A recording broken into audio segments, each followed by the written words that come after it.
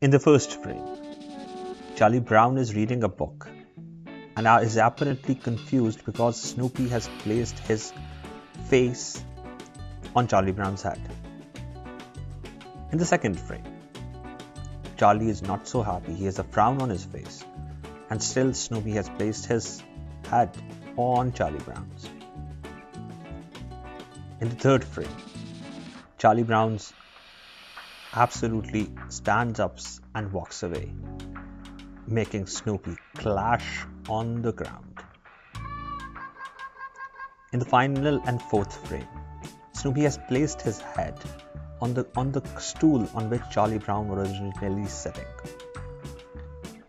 This comic by Schulz was originally published on 9th October 1950, and he wanted to comment and basically explain the unknown phenomena that we get ultimately what we want.